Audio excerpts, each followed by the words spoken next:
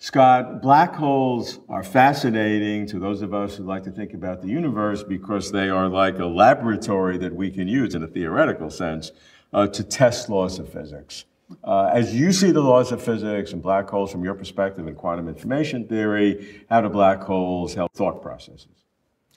Well, you know, black holes were sort of outside of what I would normally think about in my day job, you know, until pretty recently, actually. Recently, there's been a whole new controversy that's flared up about black holes called the Firewall Debate, and it actually has some amazing connections to theoretical computer science that have gotten me interested. Okay, but maybe, you know, I should step back and say, you know, what is so strange about black holes, right? What's strange about them is that, you know, they raise, you know, almost a philosophical question, you know, as to, you know, is whatever happens or doesn't happen inside of a black hole even within the scope of science at all, right? Because, you know, black holes are kind of like Las Vegas, right? What happens there stays there, right? And so, you know, physicists put forward all these different, you know, ideas, you know, maybe, you know, it's a portal to a parallel universe, you know, maybe, you know, you go through until you know, hit the singularity in the middle, or, you know, these days, some people believe maybe, you know, you can't even get past the event horizon, that the laws of physics don't even continue past there, right? And it's not even clear if these questions are well defined, right? Because, you know, no experimenter who goes in can ever tell us the results of their experiment, right?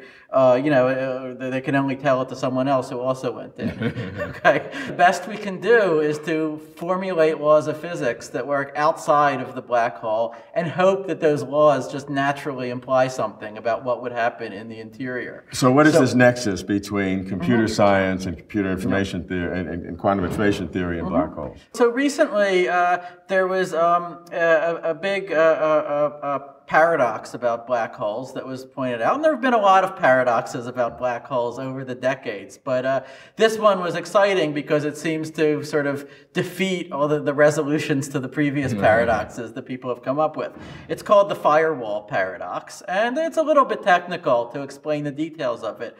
But what's interesting about it is that it involves an actual experiment that you could imagine doing, at least, where you would have to scoop up all of the Hawking radiation that comes out of a black hole, right? So we've known since the 1970s that black holes are not completely black. They eventually radiate away after a mere 10 to the 70th years or so.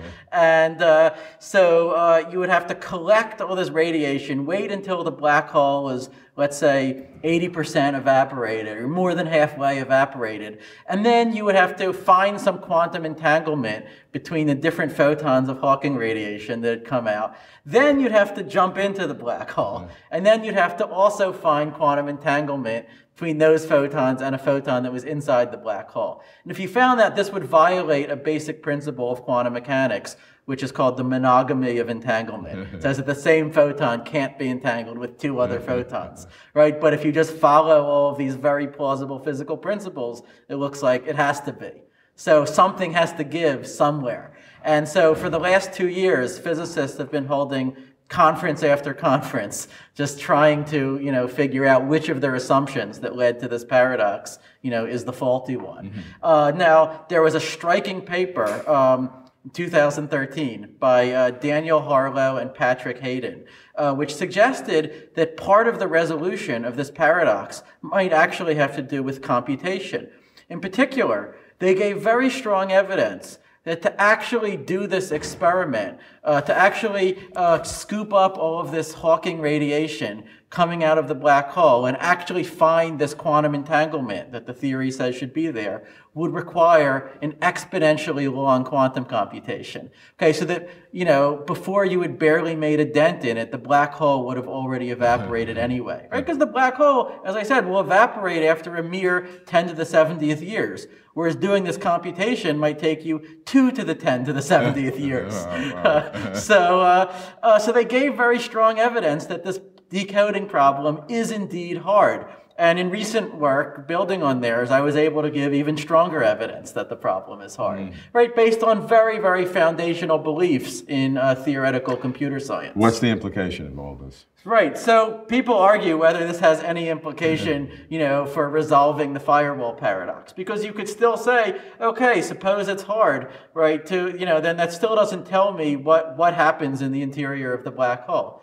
And and Harlow and Hayden freely admit that. They admit that a theory, is still missing. But, what they say is that at least this experiment that, might have caused you to worry that, that there can be no interior of the black hole or something like that, right? At least, this experiment does not seem to actually be doable. And so maybe the laws of physics are just sort of conspiring to prevent us from doing the experiment that would reveal the problem, right? Maybe as long as you have limited computation resources, everything looks good, you can jump through the black hole, everything looks fine until, of course, you hit the singularity, then you'll be ripped to shreds. But before that, everything should just look as, our classical theories or as general relativity would have predicted.